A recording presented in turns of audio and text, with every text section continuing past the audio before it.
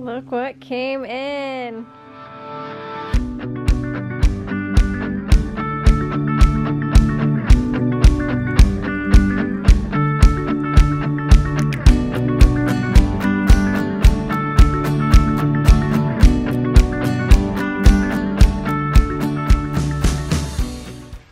Hey guys, we actually just got something in that both Ashley and I have been super excited about.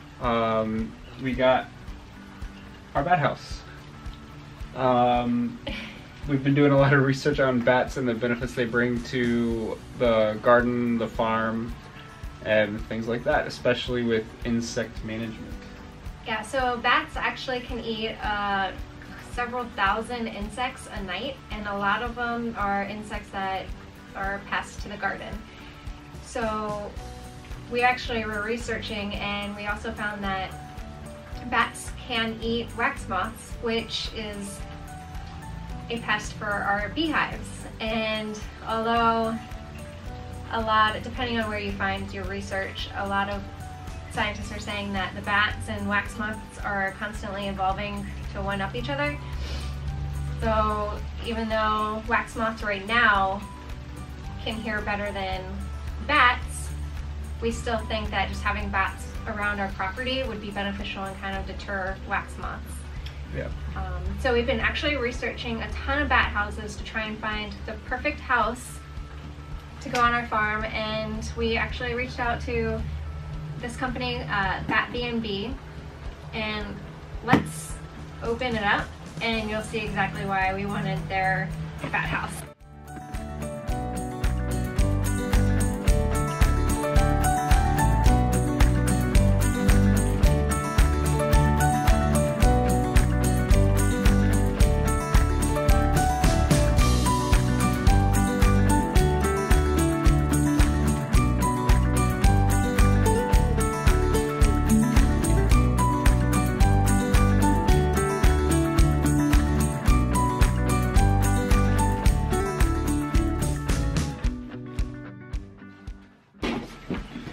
They came with a sticker. Here, you can sit in the chair. Alright, so as you can see, this house is gorgeous. This is probably one of the best looking bat houses that we found. That they say that the best place to put a bat house is on the side of a house. And one of the big key points of the bat houses we were looking at was aesthetics, because it is going on our house and we wanted to make sure that it looked nice. And not only that, it lasted a very long time. And this bat house and all these bat houses that they sell do look very nice. And it's made of cedar, which means it's going to last a long time. Yeah, red cedar. This is actually also one of the bigger houses that I was able to find. It can hold up to 100 bats, and you want to have enough space in a bat house so they can mate and all of that. Yeah. And the other nice thing about this one is that being made of red cedar, it uses mainly joinery. It only has 4 screws.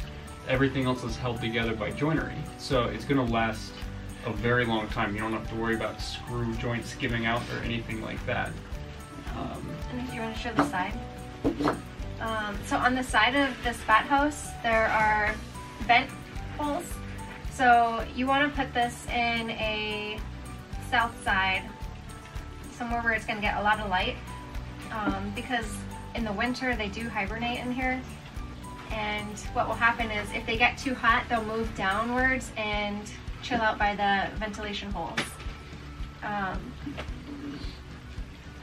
But yeah, we decided we wanted this one in particular because it held a lot of bats. We didn't want to place like 100 different bat houses around our property when we could really just get a big one, put it up, and have the same amount of bats. It comes with this really nice mounting bracket. It's angled, so all we have to do is just screw this to wherever we want to have the bat house, and it just slides right on. So it should be a fairly simple, straightforward process. One of the main things we're going to have to deal with is our house is mainly vinyl siding. So I will be going up into the attic to find the stud points to make sure this is a very secure fit. And for those nights when we get a ton of wind, which are more often than not around here, they do have a bracket on the bottom to prevent lifting if wind gets behind it. So we do know it's going to be very secure. I'm really excited. This bat house looks way better than I thought it was going to. Yeah. So also, it's recommended that you paint your bat house depending in your region. So in our region, we should go with a light to medium dark color. So I'm not sure, we might try and find like a medium red to match the house. Maybe we're still looking at different colors. But yeah, we're probably going to paint this section because it would conduct, or what's the word? Absorb Absorb more heat. Thermoregulate better. Thermoregulate. But you can also put this on a side of a barn. You can put it on like, there's not many places you can't put it. They say you don't want to put it in trees though. Yeah, the main spot you don't want to put it is in a tree. I even considered getting like a 15-20 foot pole and just burying it a few feet in the ground and just putting it on top of that. I think the main thing you want to watch out for is underneath. They need at least 6 to 10 feet. So when they come out at night, they will drop and they can catch the wind and take off. And they also need to be high enough out of the way of predators. I think hawks and owls and stuff. Owls would Which eat is them. the main reason to keep it out of trees. Yeah, because you don't want them in the branches. I'm so excited about this house. Yeah, this is super cool. We're very, very excited with it. Very happy with how it looks, how it turned out. Yeah, so check out, if you guys want to check out that B&B, I think they have still a couple of sales going on. There are bat houses right now from the time that we are making this video. Yeah. But yeah, we are planning on doing updates. Like I'll film Alex putting this on the side of the house, and we'll try and keep you guys updated when we get bats. And then, I don't know. And the progress we see around the garden. I know last year we had a ton of mosquitoes. Yeah. And since bats eat a ton of mosquitoes, we'll be able to, notice the benefit right off the bat. But yeah, we should be getting another video of me mounting it to the house. Hopefully not too long from now. It really depends on... Yeah, I don't know if you can see or not. It's very cold and very wet. We just had like a snowstorm yesterday, and then it all disappeared today, and they're calling for 5 inches tomorrow. Yeah. It's like every time we try and do a project, it gets snowed or rained out.